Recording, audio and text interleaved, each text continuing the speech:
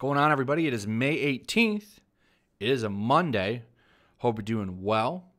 So we're going to talk about Jefferson Pierce and his creator, Tony Isabella, who is once again having a big spurg out on social media because he doesn't like the way the character has been handled.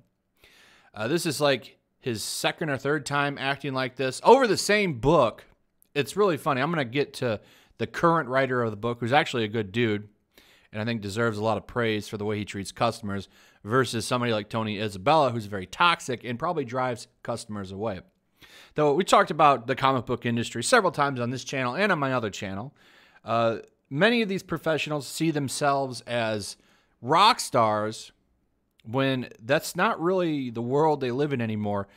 A lot of comic pros used to be seen as rock stars, especially in the 90s. But nowadays, if I were to ask even 2,000 people, I would bet all of them would say they have no idea who Tony Isabella is.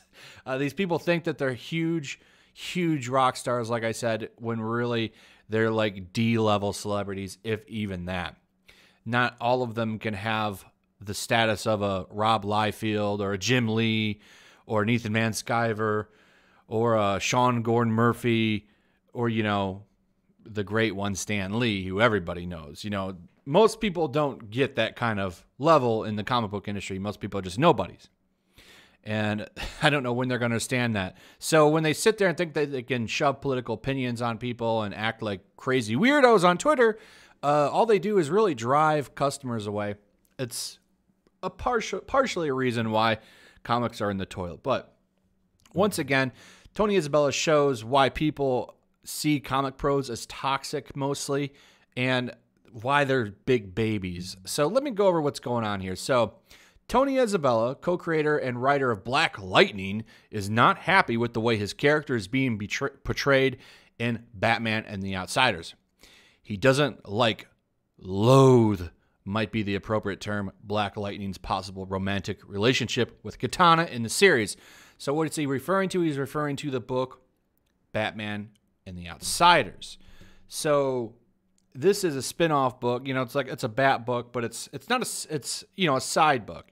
So you have a bunch of other characters. There's a team that's been around for a long time, Batman and the Outsiders. That's been a series on and off for a long time at DC Comics. And it's ongoing again right now, and Black Lightning is like the leader of the team. Tony Isabella freaked out about that. He didn't like that book. He said, Black Lightning, he serves no man. Batman's toxic. He had a big spur out about this like last year. It's like, dude, like Black Lightning's the leader, and Batman kind of sees him as like an equal and stuff. You know, like he went to him and said, listen, I need you, man. I need you. You're a teacher. I'm not a very good teacher. Come mentor these kids. Like, because it's a team of younger characters mostly. It's a decent book. Brian Hill does some pretty good stuff. He's the guy writing it right now. It's not my favorite work by him, but it's an okay book compared to a lot of other stuff. I think it's all right. You might enjoy it if you check it out. So he didn't like that Black Lightning was the leader of the team, but still served under Bruce Wayne or something.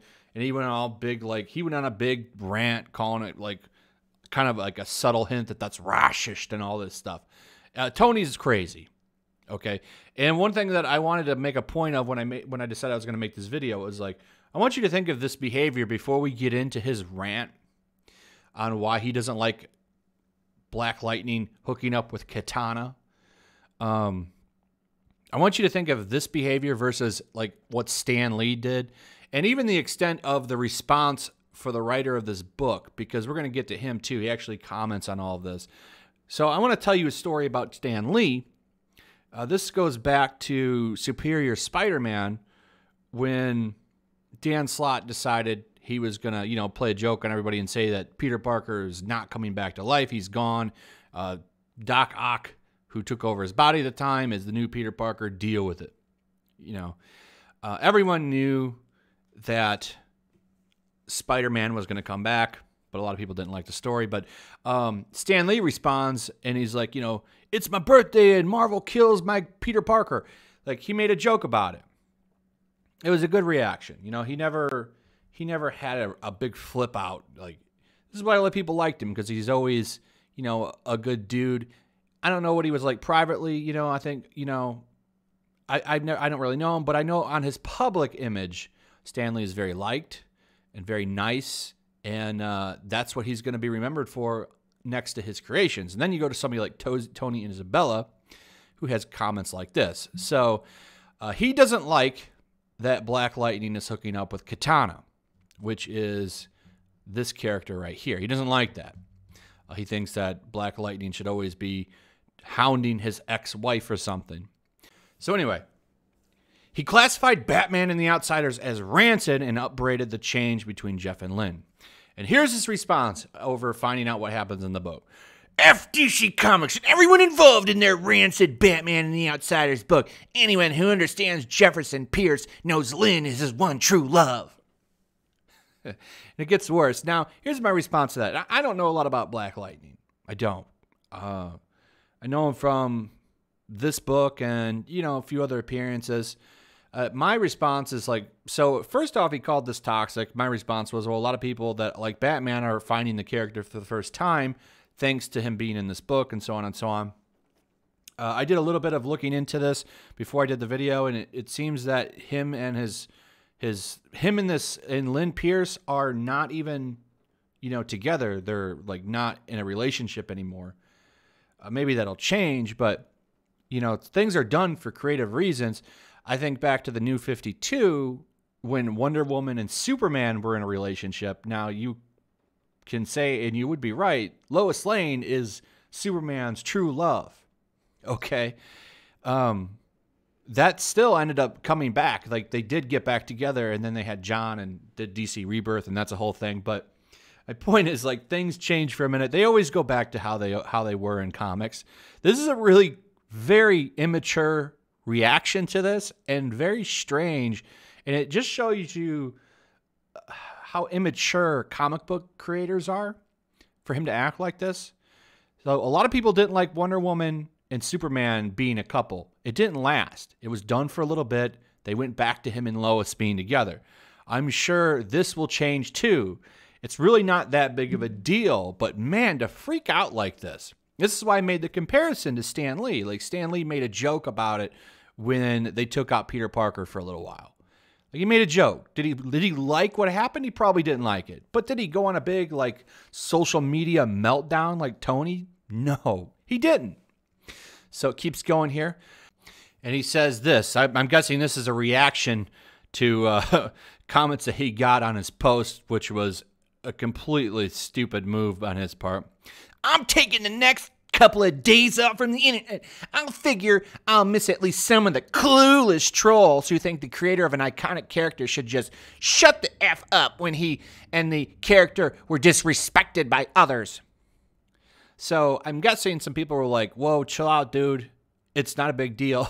And this was his response. Clueless trolls, don't bow down before this iconic creator who made this character. How dare you disagree with me? It's a really good showing for how these people act. Calling people trolls, and you know, he's so great because he created this character and so on and so on. Then he says this, I think I'm done with comics and maybe with any kind of online presence. That would probably be a good move to be done with at least the online presence. I don't know what you're doing in comics at the moment, but this is a really stupid move by you. And then he says, update. I'm taking the weekend to think about what I want to do going forward. Right now, I'm considering throwing in the towel. There's got to be better things I can do with my energy, passion, and talent. The ego on this guy. I mean, energy, passion, and talent. Well, you clearly do need something to do with your energy because this ain't a good outlet for it. Why don't you put it towards writing good books or something instead of freaking out because the creator of the book decided to use a romance plot for two of his characters. It's really not that big of a deal. Now, I will say, you know, I've never put out a comic book yet. I do plan on it. But I've never created something and had somebody else handle it. But also, this happens all the time to creators of characters in comics. Other people take over their original characters. And I think I can say that none of them have had meltdowns like Tony Isabella. I think most people can handle it a little bit better. You don't own Black Lightning. Oh, DC Comics owns him. So he says he was going to get offline, and then that turned out to be not true. He says, picture someone who never created a damn thing slamming someone who has actually created things. Then picture me rolling my eyes. So what's going on here? So he's calling people trolls. People are probably making fun of him for acting like a big baby. And he doesn't like that, so of course he calls them trolls and then starts making fun of them because they didn't have the opportunity to create characters at DC Comics. Now, here's a professional. So here's the guy who's writing Batman and the Outsiders. Okay, this is Brian Edward Hill, a very professional comic pro, very, very nice to people, writes good works too. He's actually talented. Here's his responses to someone acting like a horse's ass when they're talking about him. So this is the guy he's blasting right now. Now look at how he handles this situation. Got some DMs about Tony Isabella. Let me be clear. I have no animosity towards Tony whatsoever, and obviously he's entitled to his opinion, but everyone isn't going to like my writing or me as a person, and that's absolutely fair. No harm, no foul.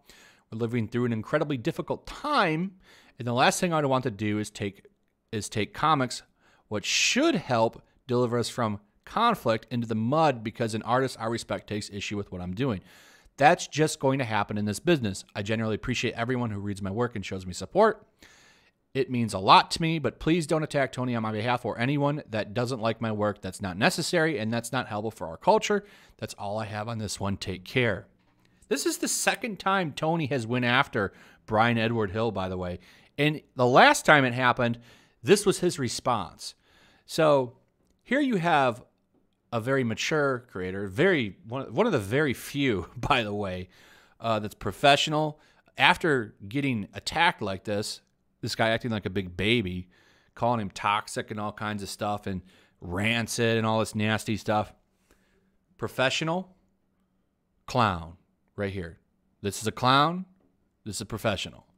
So this really just, to me, highlights the idiots in the comic book industry. And I like showing you guys this stuff and talking about it because, well, one, I find it interesting watching these people melt down over some nonsense. And it just helps show kind of just where the comic book industry is also. And I don't know, maybe it'll get better, maybe it won't. I'm not holding my breath. Past couple of years, the industry has just really went into the toilet. We'll see if it changes. If more creators would act like Brian Hill here and be professional and put out good work at the same time, I think that the medium could get a lot better. But unfortunately, the majority of them act like this goofball Tony. So I'm not holding my breath. Anyway, that's it, guys. Thanks for watching. Please share the video. Throw a like up if you would. Make sure you still subscribe. Subscribe if you're new. Hit that notification bell. And I'll see you on the next one. Peace. Also, if you want to help support the channel, check out my Teespring store. There's a link in the description. You can find some merchandise in there that you might want to check out. Also, take a moment. Make sure you're still subscribed to the channel. There's something going on right now, and they've been unsubscribing people. So just take a second and double check on that and subscribe if you're new.